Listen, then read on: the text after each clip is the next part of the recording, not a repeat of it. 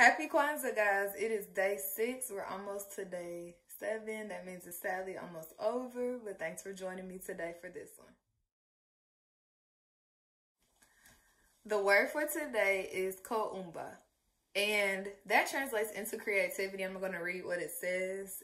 To do always as much as we can in the way that we can in order to leave our community more beautiful and beneficial than when we inherited it. So you know how we've been starting these. If you haven't seen the other ones, go ahead and check those out. There are 5 other videos and they're all under 5 minutes, so it shouldn't take you that long at all.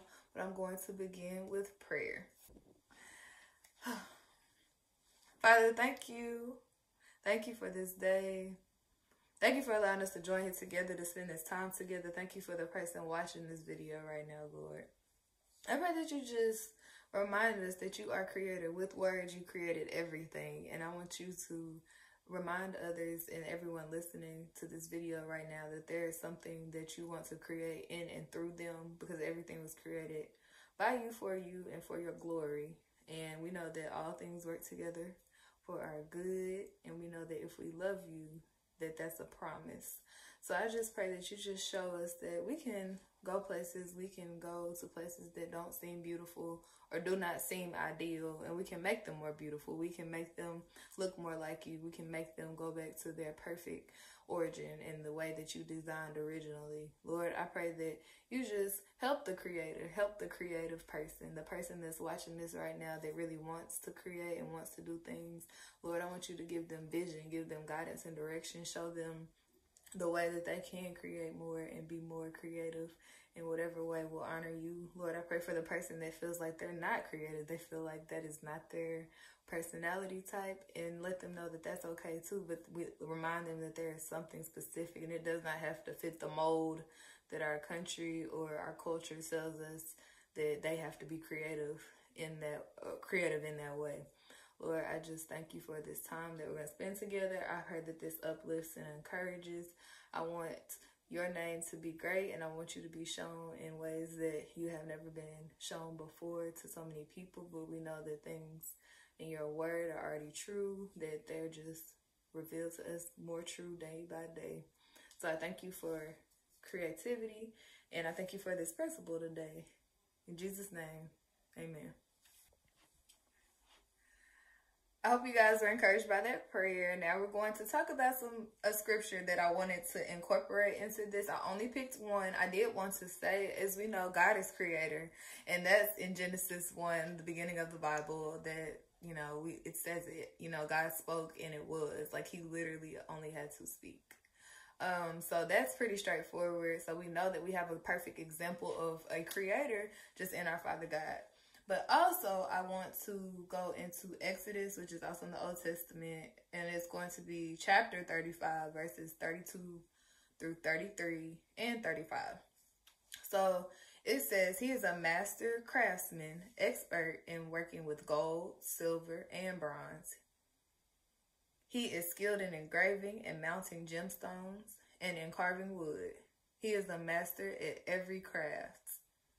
And in verse 35, I'm going to talk about in a second.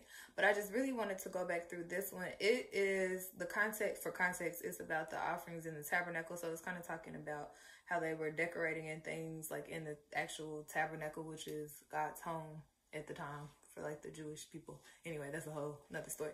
But basically it just shows, like, you know, people were masters. People were good with doing things with their hands. Even back in biblical times, like, that is something that people did. Of course, people were creative in other ways outside of building, obviously, but as a whole culture, as a whole system of people, we all have different things that we are most creative in. So we can all practice that and make the world look better. So also, though, I did want to read verse 35, which it says, the Lord has given them special skills as engravers, designers, embroiderers in blue, purple, and scarlet fine thread, on fine linen cloth, and weavers. They excel as craftsmen and designers. So this was basically talking about how they were decorating for the tabernacle. So it's not necessarily just a general, you know, oh, these people were good at doing this, this, this. But I do believe that's something that we can take, because we all have something special that God gave us as a gift. And we can be creative in that gift if we operate in that gift. I believe for me, I am not a seamstress, so this would have not been me. I know a lot of people, there are a lot of great YouTubers and people just in the world that can sew. My grandmother was a great seamstress. I used to try to get on her sewing machine, didn't work. But anyways, so that's something that we all have. I do believe I have other gifts that I can kind of work in and be creative in. So I will continue to operate in those, and I encourage you to operate in your own. So of course, we can't forget the challenge. I do want to encourage you to tell me down in the comments below, what does creativity mean to you, and how can you incorporate or create more in your own life? You can create space, you can create a lot of things. How can you create more in your own life so that you can truly operate in your purpose? So this is day 6 of Kwanzaa. I hope you definitely don't miss day 7. And I thank you for spending this time with me, and stay well. Out.